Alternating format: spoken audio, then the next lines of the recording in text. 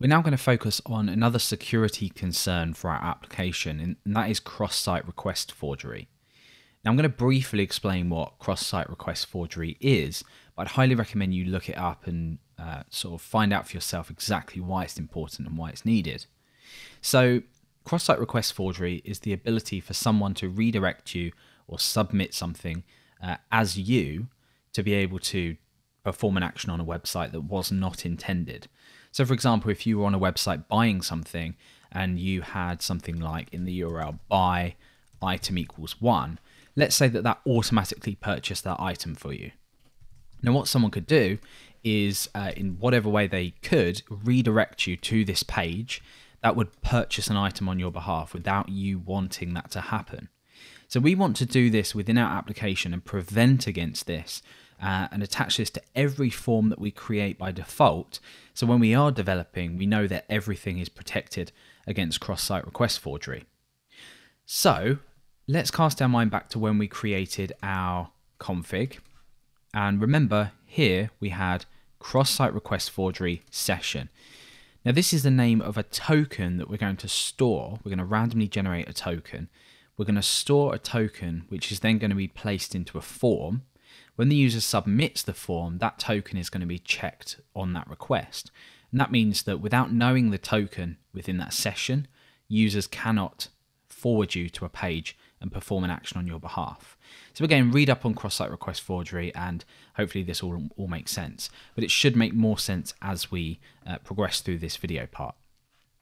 So to protect against cross-site request forgery, we're going to create some middleware which is going to handle the generation of the token, and it's going to handle the checking of the token within any form we create. And then lastly, we're going to update our login and register forms to use our token. Now the login and register forms aren't as much of a deal, but of course with this cross-site request forgery protection, it will be on every form.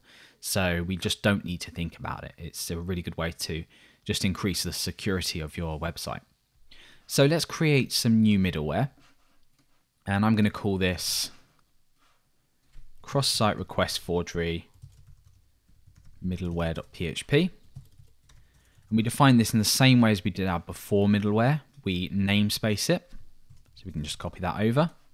We use slim middleware to extend the middleware class. So here we're just going to say class cross-site request forgery middleware extends middleware. Perfect.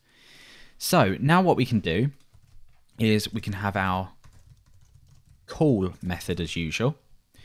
We are going to say this next call, which is required within middleware by Slim. And we are going to attach on a hook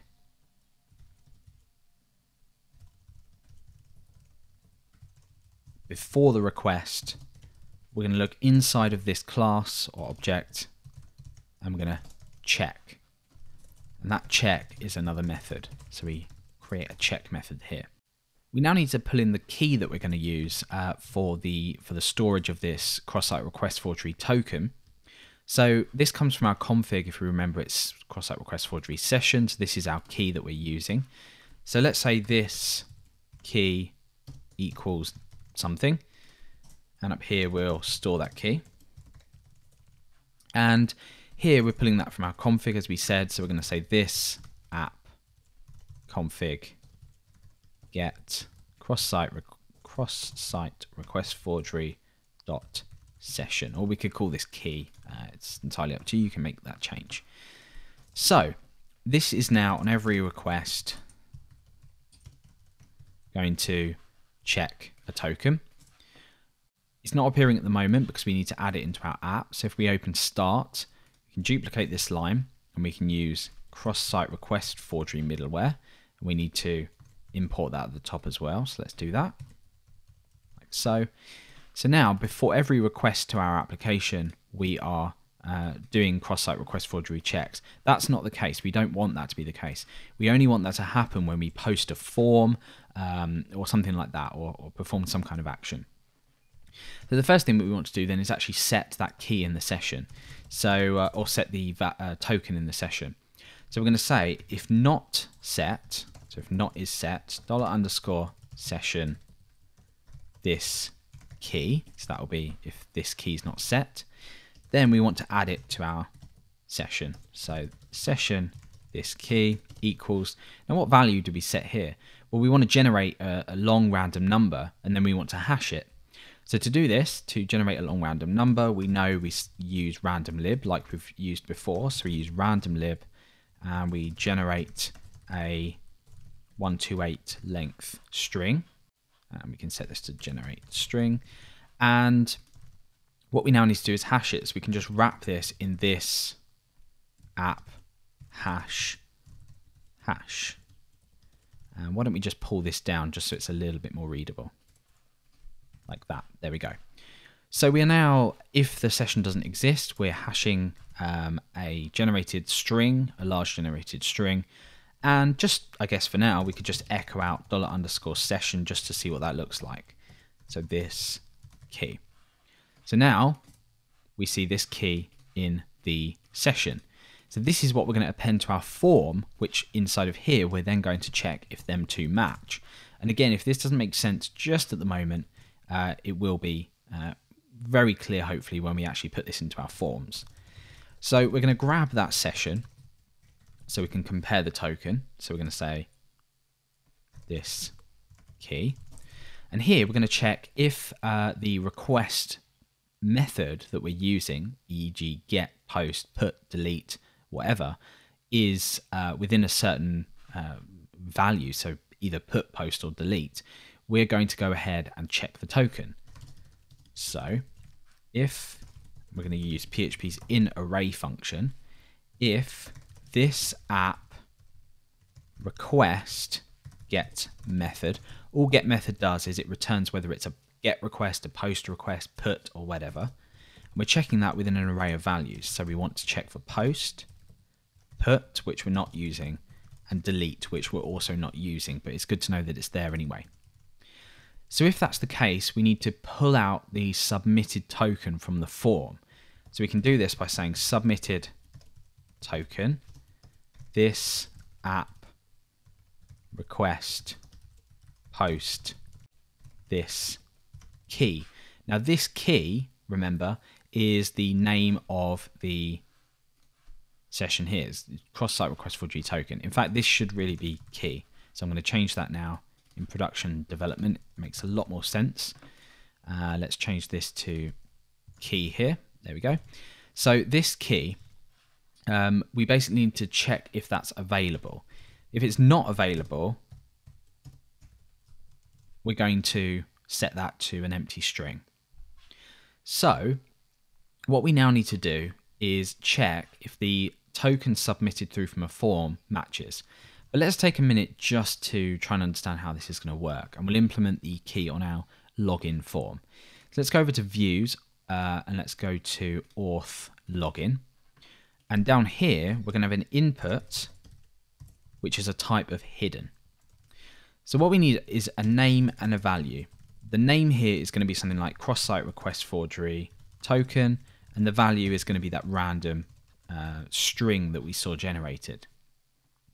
So we need to share with the views the name of the key, and we need to share with the view the actual Crosssite request forgery token as well.